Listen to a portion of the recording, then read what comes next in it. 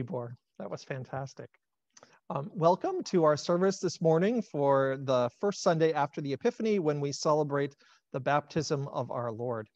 Our reader today is Anne Sheets. The Hallbergs will be sharing their responses, and Anne Gwynn will, and the Hallbergs will share in the psalm, and Ellen Hume will lead us in the prayers of the people. So a reminder that if you're not speaking, we ask you to be on mute, but share the responses on mute and participate fully, sing along at home.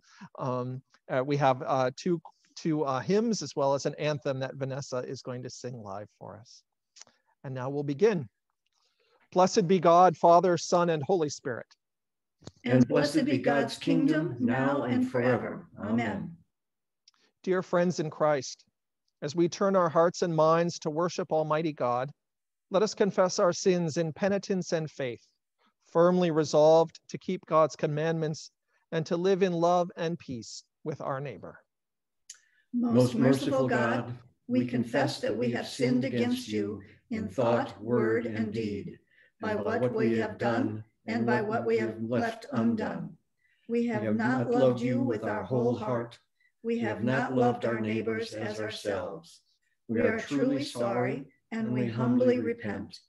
For the sake of your Son, Jesus Christ, have mercy on us and forgive us, that we may delight in your will and walk in your ways, to the glory of your name. Amen.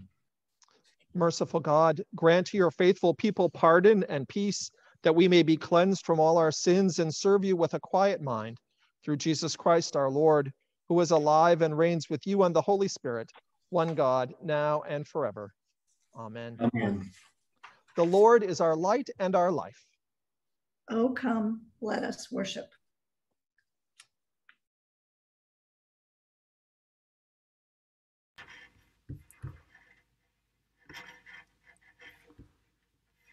Having a little bit of issue.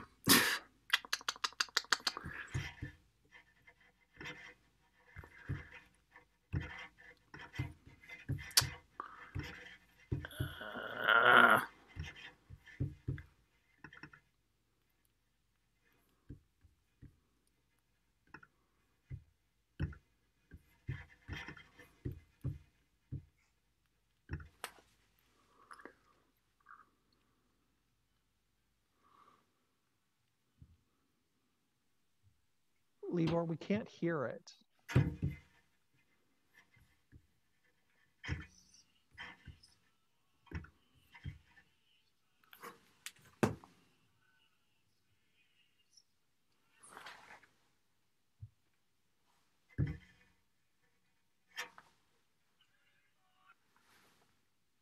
Can you hear it now? No.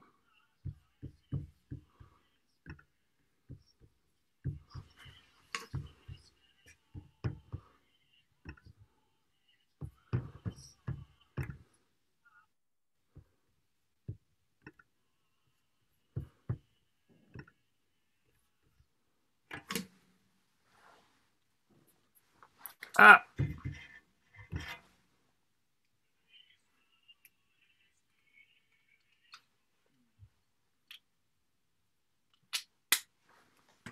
Upon the earth, who sanctifies and guides us, made strong in all rebirth.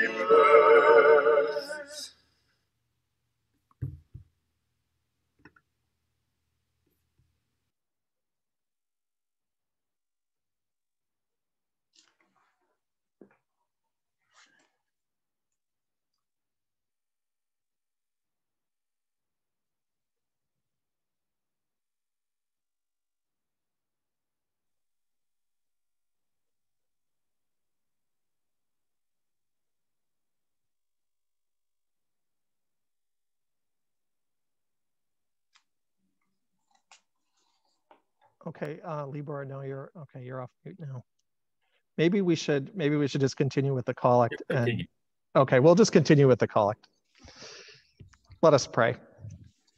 Father in heaven, who at the baptism of Jesus in the river Jordan proclaimed him your beloved Son and anointed him with the Holy Spirit, Grant that all who are baptized into his name may keep the covenant they have made and boldly confess him as Lord and Savior, who with you and the Holy Spirit lives and reigns, one God, in glory everlasting. Amen. The first lesson comes from Genesis chapter 1, verses 1 through 5. In the beginning, God created the heavens and the earth. The earth was a vast waste. Darkness covered the deep, and the Spirit of God hovered over the surface of the water. God said, "Let there be light," and there was light. And God saw the light was good. And he separated light from darkness. He called the light day and the darkness night. So evening came and morning came. It was the first day. Hear what the Spirit is saying to God's people. The psalm appointed for today is Psalm 29. Let us read responsively by whole verse. Ascribe to the Lord, you gods. Ascribe to the Lord glory and strength. Ascribe to the Lord the glory due his name. Worship the Lord in the beauty of holiness. The voice of the Lord is upon the waters. The God of glory thunders. The Lord is upon the mighty waters. The voice of the Lord is a powerful voice. The voice of the Lord is a voice of splendor. The voice of the Lord breaks the cedar trees. The Lord breaks the cedars of Lebanon. He makes Lebanon skip like a calf, and Mount Hermon like a wild ox. The voice of the Lord splits the flames of fire. The voice of the Lord shakes the wilderness. The Lord shakes the wilderness of Kadesh. The voice of the Lord makes the oak trees rise and strips the forest bare. And in the temple of the Lord, all are crying glory. The Lord sits enthroned above the floods. The Lord sits enthroned as King forevermore. The Lord shall give strength to his people. The Lord shall give his people the blessing of peace.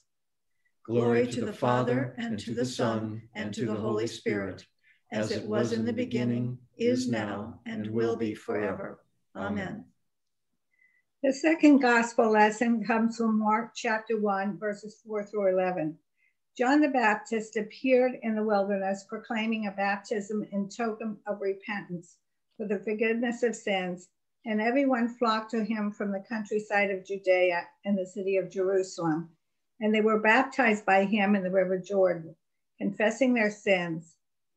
John was dressed in a rough coat of camel's hair with a leather belt round his waist, and he fed on locusts and wild honey. He proclaimed, "After me comes one mightier than I am, whose sandals I am not worthy to stoop down and unfasten. I have baptized you with water. He will baptize you with the Holy Spirit."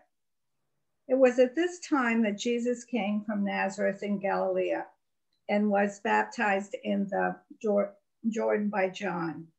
As he was coming up out of the water, he saw the heavens break open and the Spirit descend on him like a dove. And a voice came from heaven, "You are my beloved Son, in you I take delight." The Gospel of the Lord. In the name of God, Father, Son, and Holy Spirit. Amen.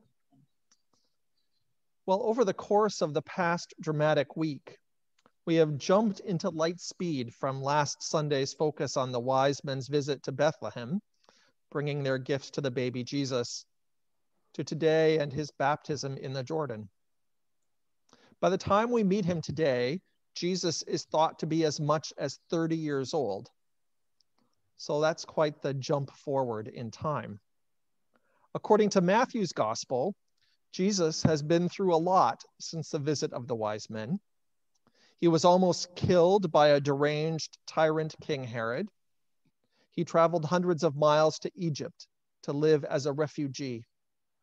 His parents could not return to their paternal birthplace because even the new ruler of Judea had, insecurity issues, as rulers sometimes do. So they settled in Nazareth. And now, a few decades later, Jesus travels to be baptized by John in the Jordan. You'd think the Gospels would give us more details of what happened in Jesus' life in between, but mostly those are hidden. And we read absolutely nothing in the Gospels of Jesus' life from the time he was 12 until his baptism at age 30. In fact, Mark's Gospel, which we are hearing this morning, it opens with the story of Jesus' baptism, and it tells us nothing of his young life or his birth. Therefore, we don't know what led Jesus to be baptized by John. But that's a question that theologians have struggled with since the earliest days of the church. And even if you read the other Gospels, the Gospels themselves struggle with it. Because why would Jesus undergo baptism to forgive sins if he were sinless, as tradition has always said? I don't know if any of you ever watched the TV show Young Sheldon, but Sheldon is not religious, and he hates going to church, but it seems like a question he would ask in church, if this were to come up. Why on earth, if Jesus is sinless, would he have to be baptized? Well, there are, a number of answers or proposals. First, it could be that Jesus didn't actually think of himself as sinless, at least in the early years of his life. Or some have suggested that maybe he intended to become a follower of John the Baptist, who had made a name for himself as a prophet when Jesus was still a humble carpenter. Or maybe Jesus meant to transform the meaning and purpose of baptism, transforming it from a singular focus on the forgiveness of sins, as it had been for John, into something more, something even more meaningful, more profound, and more of God. In a way, Jesus' baptism ends up being much like the visit of the wise men last week. Their visit was the recognition of Jesus as King and as God's Son. And now today, in the descent of the Holy Spirit, a voice coming from heaven, God's voice, says the same thing. You are my beloved Son, in you I take delight. Or in other translations, in you I am well pleased. According to each of the Gospels, it is only after this empowering moment that Jesus begins his ministry, teaching and healing and transforming the world. Before, well, he seems to have lived a quiet and even private life, one that is not written about or recorded or even remembered. But after those heavens broke open, Jesus broke into the world. What's interesting, though, is that as much as I think Jesus transformed the meaning of baptism from a singular focus on the forgiveness of sins, as it had been under John, for much of the last 2,000 years, the church has sort of held on to that older understanding for the rest of us. Both the sins and the missteps that we perpetrate ourselves, as well as the original sin that we inherit by virtue of being alive. Now, you all don't know me so well yet, but I don't tend to talk about or focus on original sin very much. That's not my first line of thought. But sometimes, I guess, it becomes obvious. Sometimes it's clear that we do have an inherent propensity to sin, to hurt, and to rebel, much as we would like it to be otherwise. Sometimes, oftentimes, we worry about ourselves more than our neighbors, and we hoard and steal and hold on for ourselves rather than sharing and growing, letting go and understanding. Sometimes we hurt and even kill instead of heal and give life. What else can explain the events of this past horrific week? angry mobs descending on the Capitol, intent on attacking and overturning American democracy. They killed. They robbed. They chanted USA, USA, USA, while demonstrating complete disregard and antipathy and even hatred for everything the United States, at its best, stands for. There are so many images of the past week, but the ones that stand out for me include Confederate flags carried through the Capitol, and people wearing sweatshirts that read Camp Auschwitz, and underneath a skull, the phrase "work brings freedom," a translation of the repellent and disgusting Arbeit macht frei. Some at the same time carried signs saying, Jesus saves. Let's be clear. Our nation fought a horrific war, pitting brothers against each other to end the Confederacy and the slavery it enshrined. 80 years later, we and the world fought another war to defeat the ideology of hatred and evil that was incarnated by Auschwitz. Those images and slogans and beliefs have absolutely nothing to do with America, and most certainly nothing to do with Jesus or God, who does indeed save. God saves us from those evil, racist ideologies. On Wednesday, which was the actual feast of the Epiphany, the day when we Christians celebrate Christ's love and light being manifest to the world,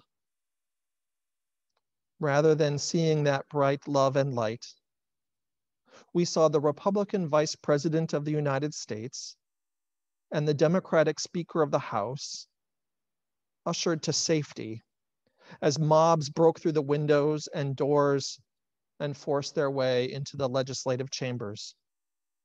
We saw members of Congress being forced to wear gas masks and use furniture to barricade doors. We saw Capitol Police with guns drawn at the doors of the House of the Representatives floor to prevent violent entry. And we saw police injured and killed defending our nation's leaders. If ever there were a display of contempt for the United States, for democracy, for God, and for the light and love of Christ, it is this disgusting, deadly display of racism and violence and contempt for anyone who looks or thinks or votes differently. This display is the precise opposite of what it means to be an American. And for us gathered this morning, even more the opposite of what it means to be Christian, to be a follower of Jesus Christ. Thus, it is clear that sin is very much alive and real in the big and small ways that we all know in our lives, and more profoundly in the enactment of evil and hatred on Wednesday in Washington. Sin for which we all need to seek forgiveness. But remember how I said at the beginning that I think Jesus transformed the meaning of baptism so that it was not only about the forgiveness of sin. Well, just as it was transformed for Jesus, for us too, baptism is about being named sons and daughters of God, and thus being strengthened and empowered to live lives of transformation, lives of healing, and lives of justice, just as it was for Jesus when the Holy Spirit descended upon him. And so we can and we should and we must seek forgiveness. But also, and just as importantly, we can and we should and we must stand against the evil powers of our world, and sometimes the evil powers of our own hearts and souls. That's a lot of what I talk about with families when we meet for baptismal preparation. We talk about all the aspects of baptism and how the promises we make, if we take them seriously, will direct and transform our lives in the same way that I believe baptism directed and transformed Jesus' life. Because when we are baptized, we make promises about turning our backs on sin and evil and temptation. We promise to oppose events and impulses like those that consume the insurrectionist mobs. And we make promises about putting our trust in something, in someone else, in God, in God's grace and love, patterning our lives on Jesus. We promise to share the good news of the gospel and to love one another in the same way that God loves us. We promise to seek and serve Christ in each other and to strive for justice and peace among all people and to respect the dignity of every human being. None of that, I think, was on the minds of the terrorists in Washington this week.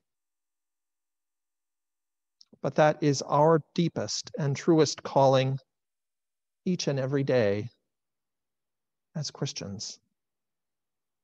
Because we follow Christ and because we were baptized into his life, because the Holy Spirit descended upon us, exactly as the Spirit did on Jesus, declaring, "You are my beloved Son. You are my beloved daughter. With you I take delight. With you I am well pleased." Being a son or daughter of God comes with a profound and a challenging responsibility, just as it did for Jesus. It's about living and following, sometimes sacrificing, always being the people of God, being truly the body of Christ, the real life presence of God in the world today. And you know what? That is exactly who our church and our nation and our world desperately, desperately need us to be now, tomorrow, and always. Can we be that people? Can we live that life together? To God be the glory, Father, Son, and Holy Spirit. Amen.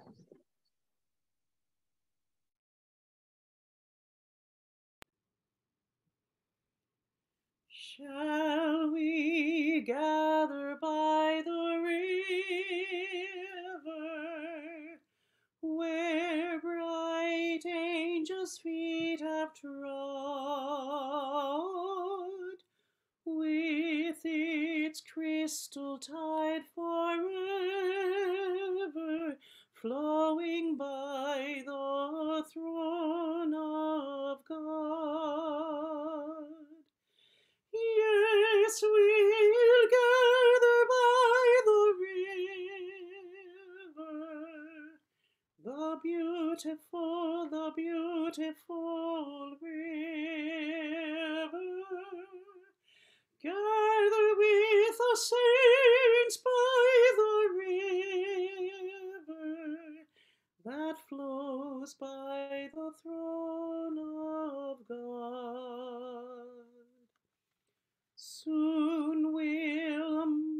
reach the shining river, soon our pilgrimage will cease. Soon our happy hearts will quiver with our melody of peace. Yes, we'll gather by the river, the beautiful river. Gather with the saints by the river that flows by the throne of God, that flows by the throne of God.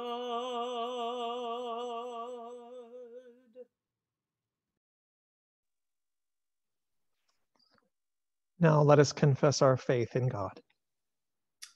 We believe in God the Father, from whom every family in heaven and on earth is named. We believe in God the Son, who lives in our hearts through faith and fills us with his love. We believe in God the Holy Spirit, who strengthens us with power from on high. We believe in one God, Father, Son, and Holy Spirit. Amen. The prayers of the people. In the waters of baptism, we were called to be God's children and to minister to one another.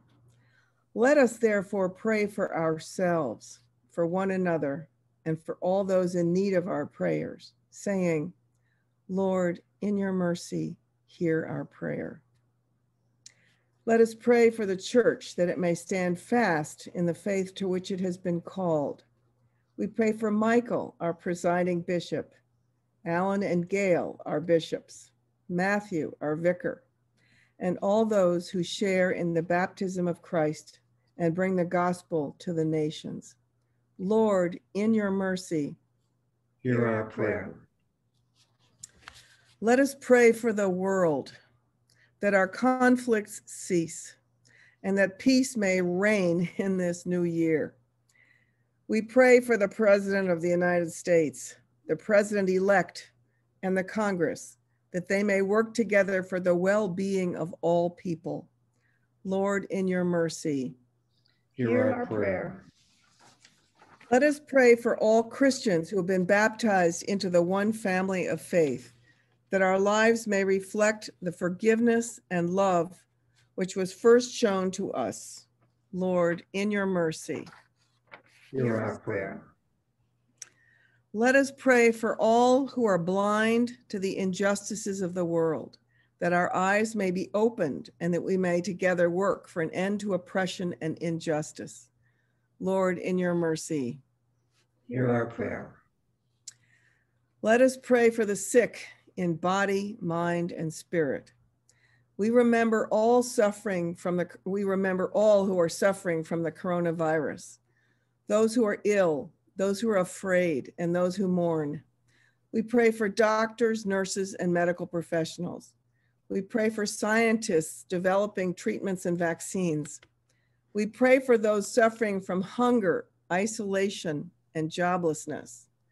We pray for those beloved of our community who have asked for our prayers: Nancy, Nani, Karen, Larry, Holmes, Gino, Jeffrey, Kent, Sharon, Diane, Vesna, Stella, Patricia, David, Jim, and Carol, and those we name in our hearts. Lord, in your mercy, hear our prayer. Let us pray for the faithful who have gone before us, that we may follow the example of their lives and be reunited with them in the joy of everlasting life. Lord, in your mercy, hear our prayer. Loving God, you know our thoughts and deeds better than we ourselves. Accept the prayers we offer now and strengthen us to do your will through Jesus Christ our Lord. Amen.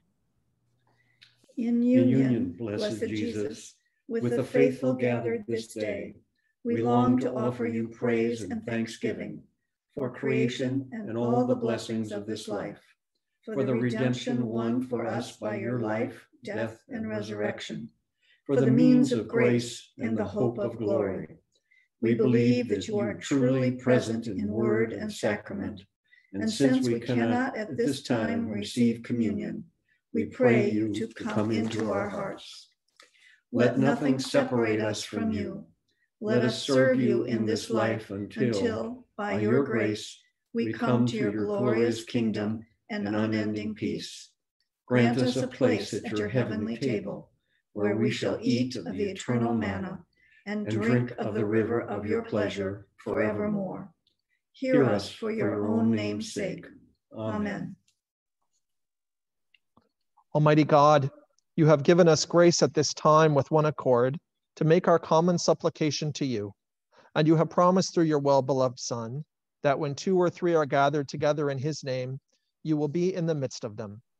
Fulfill now, O Lord, our desires and petitions as may be best for us, granting us in this world knowledge of your truth, and in the age to come, life everlasting. Amen. The peace of the Lord be always with you. And also with you. And we'll share the peace with one another. It's great to see you this morning.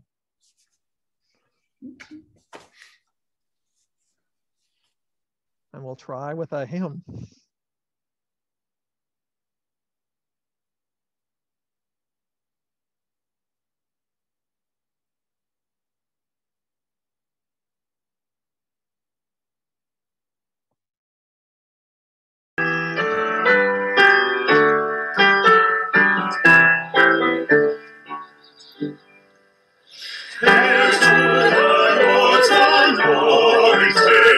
David's gracious Son, and in the time appointed his reign on earth begun. He comes to break oppression, to set the captives free, to take away transgression and rule in equity. He comes with succor speedily to those who suffer wrong, to help the poor and needy, and bid the weak be strong, to give them signs and signs, their darkness turn to light, whose souls condemned and died were precious in his sight. He shall come down like showers upon the fruitful earth, and love, joy, hope like flowers, bringing his path to birth. Before him all the mountains shall be the herald go, and righteousness in fountains from hill to valley flow.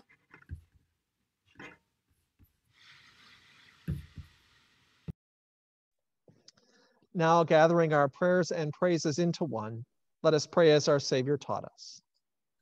Our Father, who art in heaven, hallowed be thy name. Thy kingdom come, thy will be done, on earth as it is in heaven. Give us this day our daily bread, and forgive us our trespasses, as we forgive those who trespass against us. And lead us not into temptation, but deliver us from evil. For thine is the kingdom, the power, and the glory, forever and ever. Amen.